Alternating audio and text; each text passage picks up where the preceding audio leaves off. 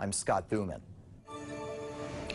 Roughly half of the U.S. workforce is employed by small business, and this is the worst time in recent memory to be a small business owner or employee. Yeah, it really is. Coronavirus has prompted massive job losses that are literally crippling our economy. Tonight, as part of our ongoing series, The New Us, Jay O'Brien looks at the job market, how long we can go on like this, and where the opportunities will show up. An 8-hour line of cars at this West Palm Beach food giveaway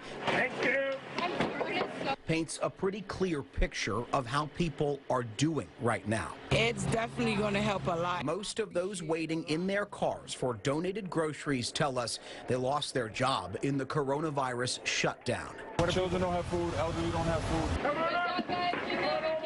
If I could go back on Monday, I'll be ready to go. To take care of these people. The man organizing this is Rodney Mayo. Did you ever expect this? No, not at all. I never, and I still don't believe it. As businesses suffer, Mayo's included, layoffs and furloughs cut deep into the American economy, leaving more and more people looking for help. There is a need right now. There was a need 3 weeks ago. About 3 weeks ago, Nick Stump told half of his employees he couldn't afford to keep them.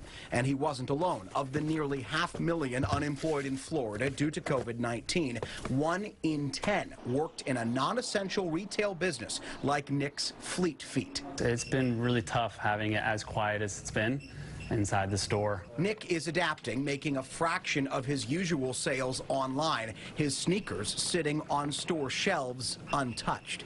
Are you genuinely worried that you might have to close? The thought passes through my mind, but it's not something I can think about. The history teacher turned running store owner is just hoping to survive until the shutdown is over. You prepare for the worst and hope for the best situation. According to the state of Florida, coronavirus hasn't hit manufacturing as hard, and some factories are even experiencing a boom. We have received so many requests for our technology. Ron Saunders is co-owner of Fresh Air UV, a company making ultraviolet light disinfecting systems. Demand for these, as you'd imagine, is through the roof. When we come in on Saturdays, the roads are empty and this parking lot is full. And they're hiring. We are 3 months behind on orders that I could ship if I had enough personnel. In our new world, cleaning technology is a growth industry. But more traditional businesses like restaurants and shops could continue to struggle. A couple different parameters. The biggest hurdle for millions out of work is whether those business owners like Nick will be able to afford to bring them back. If you consistently believe in yourself, which is what you did when you first got into this, you can make it. Like, you're going to do it. Nick spends most of his time right now applying for government loans and grants so he can rehire some of his employees and stay afloat.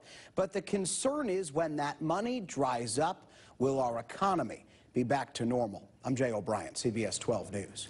Thanks, Jay. Thousands remain stuck at sea in South Florida, the order prohibiting them from getting off the ship. And some experts fearing that we could see another type